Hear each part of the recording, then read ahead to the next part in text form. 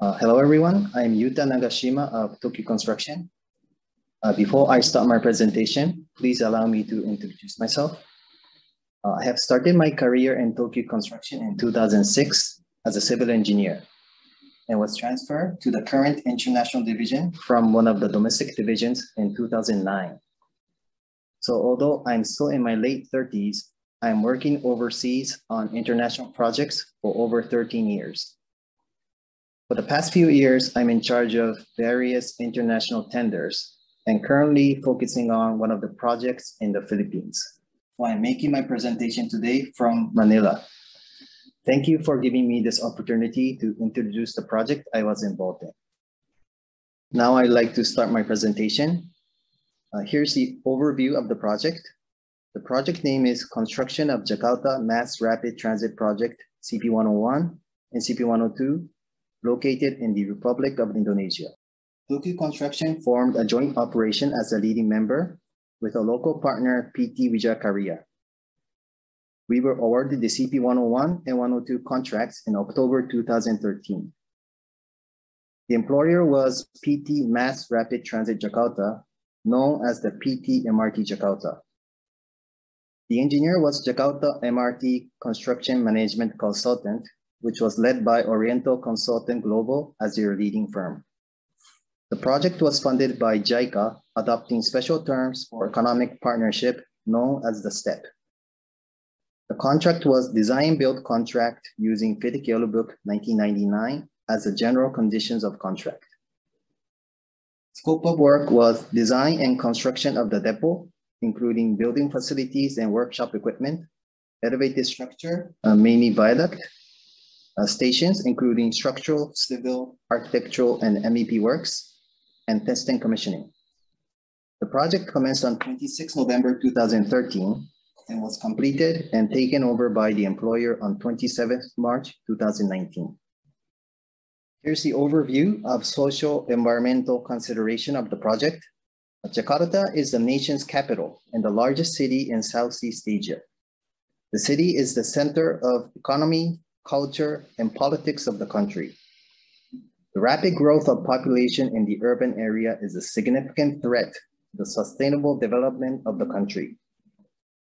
Even though the transportation network in Jakarta, such as highways, bus lines, and railways have been gradually constructed, the infrastructure development did not catch up with the increasing transportation demand, with even worse traffic jam in the central business district, resulting in an increase in economic and social cost measured in terms of growing travel time, air pollution, and lost economic activities.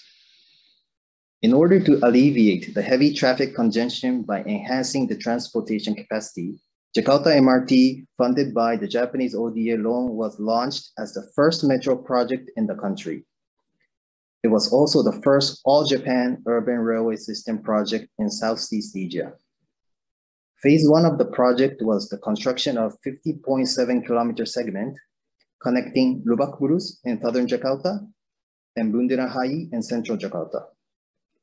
Currently, Phase 2, which is the northern extension of Phase 1, is under construction, also using the JICA fund.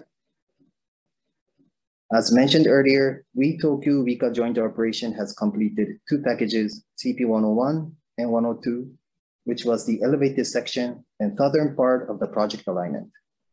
Here are some of the key features of the project. Out of our 5.9-kilometer of elevated structures, most parts were constructed using precast segmental box girder using the span-by-span method. 16 precast box girder segments were erected one by one using the self-launching gantry and were post-tensioned using an external tendon to be bonded as a 40-meter span viaduct. 148 spans of viaduct were erected using this method. We also constructed a 3-spans continuous long span bridge with a total length of 174.5 meters. The balanced cantilever method was adopted. The construction of this bridge was extremely challenging due to 2 major aspects. The first issue was that the bridge had to be erected over the live busy highway without closing the road. A precise work sequence and safety measures were planned and executed every day to ensure the highest safety possible. And no incident had happened during the construction. The second issue was that the bridge had a very sharp curve radius of 182 meters. This is close to the lower limit you can apply for a railway track curve radius. Due to this sharp curve, the three-dimensional displacement, the twisting movement of the bridge had to be considered and calculated before the concrete casting of each segment. With strong support from our head office engineering team, we were able to complete the bridge within the required accuracy and quality. The other elevated structures were the stations. We have constructed 3 elevated stations: Bulus Station, Fatmati Station, and Chiptera Station. We also constructed the depot. The total area of the depot is 8.3 hectares. 300,000 square meters of soil was used to form the embankment of the area. The building facilities include workshop, inspection shed, administration building, and other maintenance and operation facilities. We also purchased and installed workshop equipment, as you can see on the lower right picture. Now I would like to introduce one of the Japanese pioneering engineering adopted in this project. 3R method was adopted to construct the retaining wall structure closing the perimeter of the depot. 3RB method is a method to construct reinforced soil structure using geogrid and rigid concrete facing, which is widely used in road and railway projects in Japan. The original design was a conventional retaining wall using geogrid and precast concrete panels, but a large portion of this was changed to 3RB method after considering the new seismic code adopted and the distance between the retaining wall and the railway track being too close that the force from the track cannot be sustained by retaining wall of the original design. This method was adopted for the first time in Indonesia. Challenges experienced through the project.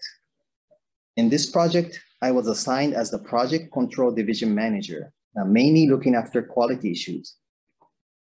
Improving the quality level of local companies was the most challenging and pivotal for the project's success. The basic design adopting Japanese railway standards had a high quality requirement level that many local companies had never experienced. Many companies hesitated for being supervised under strict quality control requirements. However, through persevered education and regularly done quality inspections and audits, not only did we complete the project successfully, but we were able to contribute to the drastic improvement of the quality level of local companies and the development of the human resources. I have realized that by seeing the recent local projects in Jakarta. I feel that the quality level of the local project is overall increasing after the completion of MRT Phase 1. So I think this is another contribution we made to society from this project. This is the photo during the opening ceremony.